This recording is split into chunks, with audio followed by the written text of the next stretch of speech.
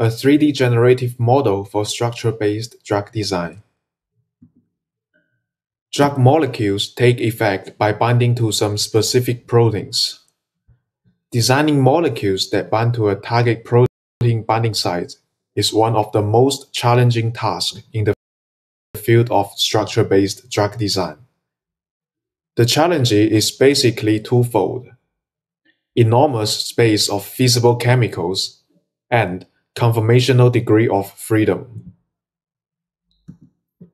In recent years, we have witnessed the rapid development of deep generative models in drug design.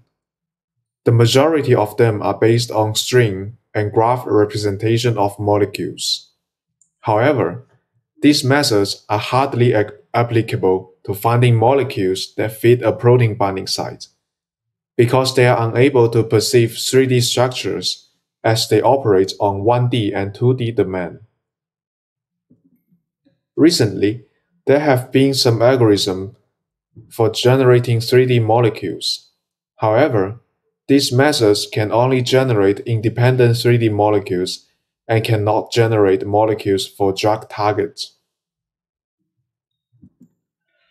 Considering the limitation of previous works, our goal is designing a model that can both capture the 3D structure of specific protein binding site and directly generate molecules in the binding site. Before generating something, we have to figure out how to represent something. Therefore, we have to settle a fundamental problem, which is how to represent molecules in the context of proteins. Inspired by the electron density representation, we designed to implicitly represent molecules as a continuous density map, where positions occupied by atoms are assigned high density. Formally speaking, a molecule is represented by a function that takes both protein structure and any 3D coordinates as input, and outputs the probability of the position being occupied by some atom. We represent molecules in the context of protein as continuous density maps. Next, the problem is how to implement such representation. In this work, we propose a coordinate network architecture that is equivariant and graph convolutional to represent molecule density maps. The network mainly consists of 3 stages. First, it encodes each atom in the contextual protein. Then, given an arbitrary 3D coordinate R, it aggregates features nearby R.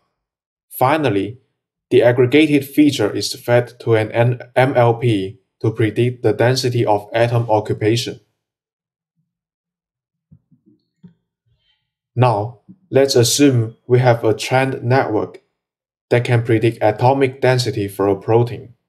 The problem is how to generate a 3D molecule from the density map. We designed to place atoms one by one autoregressively. It is worth noting that after placing each atom, we feed the protein structure along with previously placed atoms to the network to update the density map in order to capture dependencies between generated atoms.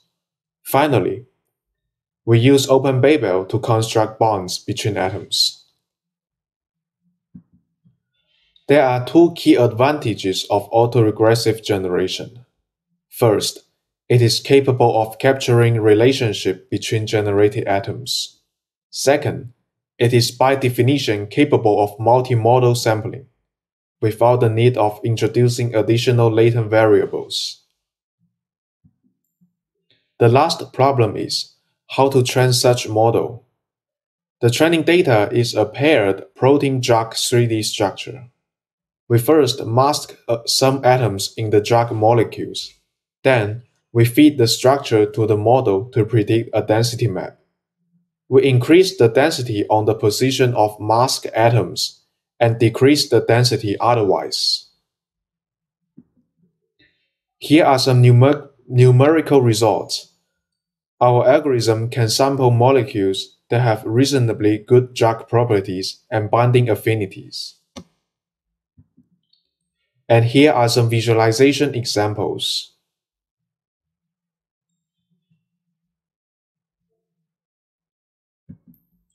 Thank you for your listening.